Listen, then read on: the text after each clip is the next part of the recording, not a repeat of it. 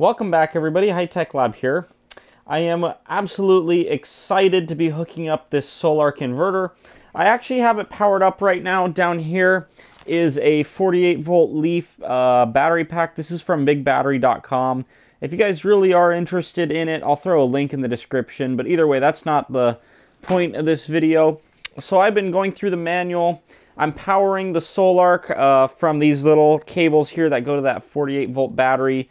Nothing too exciting, but the unit is powered up. You can kind of see through the glare, the screen is lit up and stuff. One thing that this thing definitely needs is a neutral to ground bond. It checks for that, so I have my meter lead here temporarily just for checking, connecting neutral and ground. Now we're in an off-grid situation, so what that means is the moment I shut down this inverter over here and get ready to install the Sol-Ark, it absolutely needs to be ready to go and prepared so that way I can get the power back on and not get stuck in a situation where now I don't have power because let's say I'm missing a part or something didn't work. So I've got it powered up, and if you'll bear with me, if I touch the battery icon, you can see here somehow through the glare there is 120 volts coming out of this, and I was just checking everything, so I've got my Fluke 116 here. If I go across the load pins here, you can see I've got 240 volts, and if I switch up and go to ground, you'll see 120, and the other one is 120. So everything is working there, so I know as soon as I get this installed, I don't have to freak out about things not working. The other thing I was doing is going through the manual and configuring everything. I highlighted a few sections that are actually really interesting. So the first one here says, while the Sol-Ark 12K does not yet have official NEMA rating for outdoor use, you can install the system outside and the warranty will be honored, which is actually quite awesome. So this door here has a nice gasket, and what that means is if it were installed outside, all these wiring components would be protected from moisture. The only thing that I'm not the biggest fan of is down here on the bottom, you can kind of see light through these holes, and I would be concerned if you didn't use every single knockout, if this thing is actually NEMA rated for outdoor use. I mean, they don't give an exact rating what they're going for, but if it's 3R, I guess that's okay, because that's just like rain and a drip from above. So, I mean, it varies a lot. The other thing I have is my wiring and cables. So over here, this is all 6-gauge wiring. And essentially the wiring that goes to these inverters here, it goes through some seal tight back here and goes into my wireway. So essentially I'm making the plan. Because of the length of the seal tight, you can really see over here, it just goes into the back of the inverter.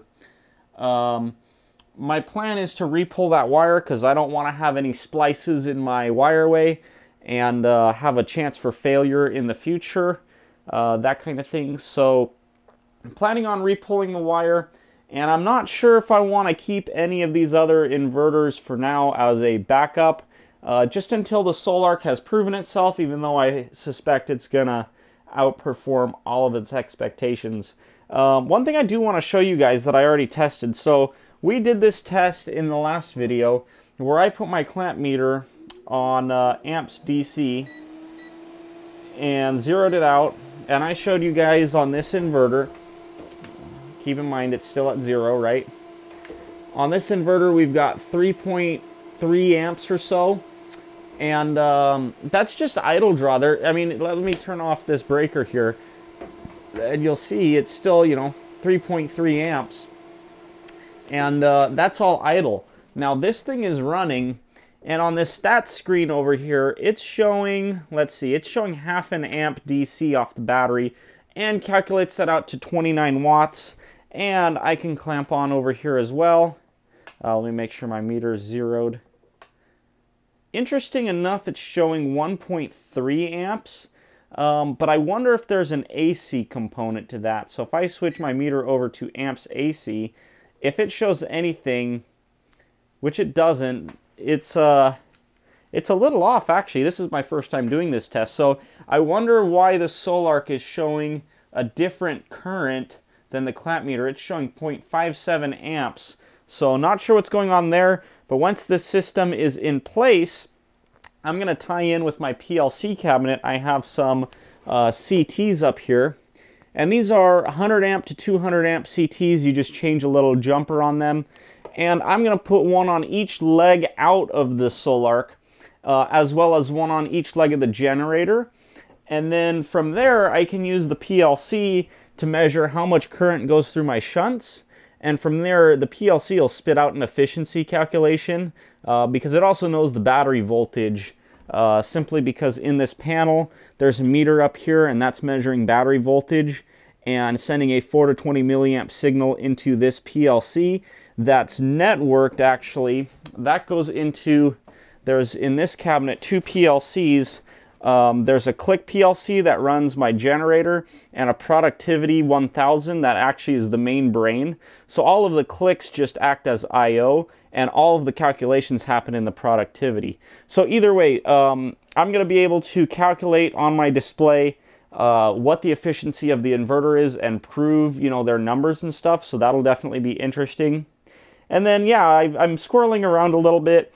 The 4-aught battery cable, I have my hydraulic crimper over here, and I already did a test, and with the 95 dies, it doesn't actually have the AWG ratings, but those were the ones proper for crimping this 4-aught cable, and we're going to do a test. We're going to crimp a lug and then cut it, so stay tuned. That should be coming out in the next couple of days.